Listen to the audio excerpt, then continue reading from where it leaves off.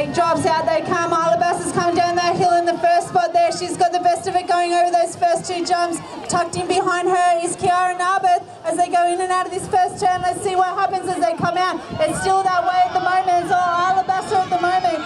Alabassa just brings it around this turn nicely. Narbeth's tucked in behind her. We've got the 7 and the 2-1-5. That's Tyra Beckinsale and Erica Goodwin running out the top four at the moment. We've also got Aisha Greedy doing a fantastic job at Alabassa, just bringing them around this second last straight at the moment.